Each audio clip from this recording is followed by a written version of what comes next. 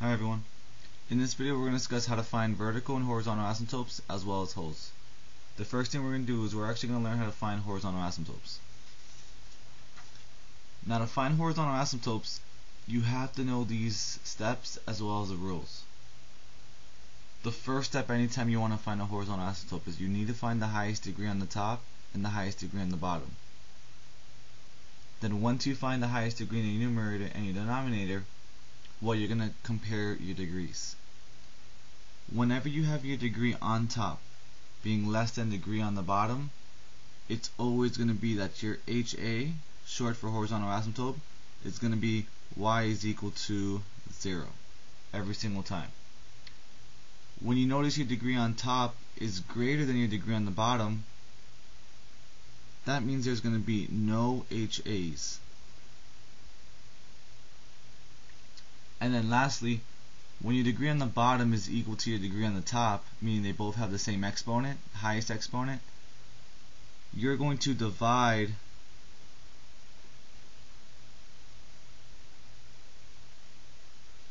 the leading coefficients, meaning the leading numbers. Those are the three rules that are going to help you figure out how to find your HAs. So step 1, always find the highest degree on the numerator and denominator. Step 2, the degree on the top, when the degree on the top is less than the degree on the bottom, your horizontal asymptote is going to be HA equals y equals 0. When your degree on the top is greater than the degree on the bottom, there's no HA. And when your degree on the bottom is equal to the degree on top, you're going to divide the leading coefficients with the leading numbers. So we're going to take a look at a couple of examples. So our goal is we want to find our HAs, our horizontal asymptotes. So first thing I'm going to do is I'm going to ask myself, well, what is the highest degree on the top? You'll notice that the highest degree on the top is a 3. And then I'm going to try to find the highest degree on the bottom. Well, the highest degree on the bottom is a 2. So because my top is greater than my bottom, if we go back to the rules, that means that there are no HAs. There are no horizontal asymptotes. Anytime your degree on the top is greater than the degree on the bottom, there are no horizontal asymptotes. So then we're going to take a look at the next one. We'll notice f of x equals x minus 1 over x squared plus 5x plus 6. Well, my goal is I need to find the degree on top. But there's no actual exponent. There actually is. There is an invisible x to the first power. So that means that my degree on top is a 1 and my degree on the bottom is a 2. So that means my top is less than my bottom. Anytime your top degree is less than your bottom degree, your horizontal asymptote is going to be y equals to 0. Then lastly, 3x squared minus 5 over 4x squared plus 6. Well, notice that my degrees are both 2. So because my degrees are both 2, what I have to do is I have to divide the leading coefficients, or the leading numbers. So I'm going to look at the numbers that are in front of my x squared and in front of my x squared on the bottom, which are 3 and 4. So my horizontal asymptote is going to be y equals to 3 over 4. And if you can simplify, you're going to simplify. If not, then that's your final answer. So if we take a look at it again, our degree on the top was bigger than the degree on the bottom, which meant that top was greater than the bottom, which meant that no horizontal asymptotes. So the second one, your degree on top, which was a 1, is less than the degree on the bottom, which is 2, so that means that your horizontal asymptote is going to be y equals 0. Then lastly, when you notice that your exponents are both the same, you're going to divide the leading numbers, the numbers in front of the exponents and the variable, the leading coefficients, 3 over 4, so that means my horizontal asymptote is going to be 3 over 4.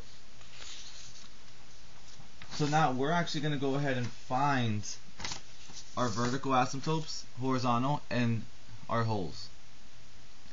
Well, the first thing I'm going to do is, well, let's find the horizontal asymptotes. Well, so you're going to find your degree on top and your degree on the bottom, and you'll notice that both degrees are 2. So when your both degrees are 2, you're going to divide the leading coefficients, which is 1 over 2. So your HA is y equals to 1 over 2. Now your next step is, well, you have to find vertical asymptotes. But anytime you have to find vertical asymptotes, you need to factor out your equation.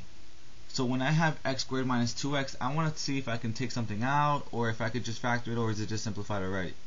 Well, notice is they both have an x, so I'm going to take out an x. So I'm going to have x and then an x minus 2.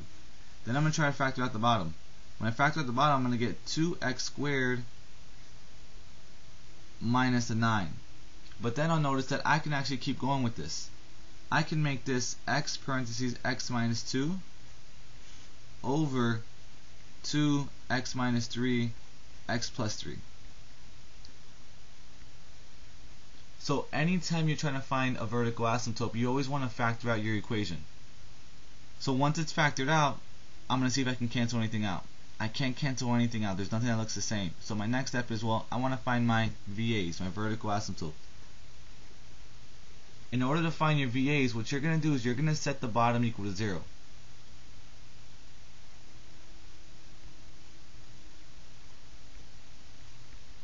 And since it's already factored out, all I'm going to do is I'm going to set each parentheses equal to 0. X minus 3 equals to 0. X plus 3 equals to 0.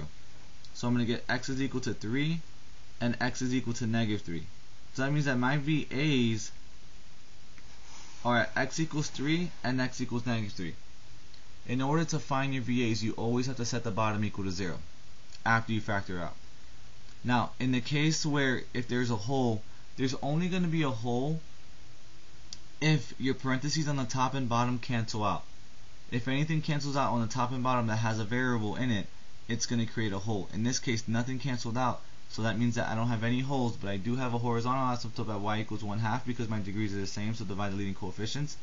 And then after you factor out, set the bottom equal to 0, and you get VAs at x equals 3 and x equals negative 3. So we're going to look at one more example.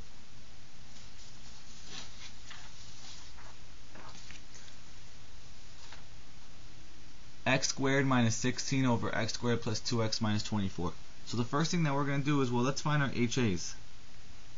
Let's find our horizontal asymptotes. I look at my degree on the top, it's a 2. I look at my degree on the bottom, it's also a 2. So that means that I'm going to divide my leading coefficients. 1 over 1. So my horizontal asymptote is going to just be y equals to 1. My next step is I want to find my VAs, but I have to factor it out. So I notice that this is a difference of squares.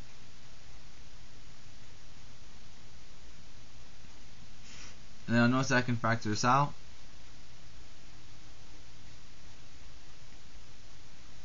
Then I'll look and go, well, can I cancel anything out? If you notice, they both have an x minus 4 and x minus 4. So when that happens, that's going to cancel out the equation, which means that this is going to equal to just x plus 4 over x plus 6. Now once I have this, my next step is, well, let's find our VAs. Well, the only thing that I can set equal to 0 is the bottom, so my VA is going to be x plus 6 equals to 0, x is equal to negative 6, and that's my VA. So I have my horizontal asymptote, and now I have my VA. But because an expression canceled out, that means that there was a hole. In order to find this, what you're going to do is you're going to set the one that canceled out equal to 0. X minus 4 equals 0. Find x. X equals to 4. At x equals 4, there's a hole. But the thing about a hole is that it's an actual coordinate. So they're going to ask you, well, find this coordinate. So once you find the hole at x equals 4, you're going to actually plug this 4 into this simplified equation, and that's going to be your hole. So let's plug this in. If you plug in f of 4, that's going to give you 4 plus 4 over 4 plus 6, which is going to end up giving you 8 over 10. So that means that your hole is going to be at 4 comma 8 over 10. So the only time that you're ever going to get a hole is if you're able to factor out and then cancel out two expressions. Now once you cancel out the expression, set that expression you canceled out equal to 0, solve for that x, and to find that hole you're going to plug in that 4 into the simplified expression, which I did here. Now the answer you get is going to be your y, and remember your hole is an actual coordinate. Okay? Thanks for watching.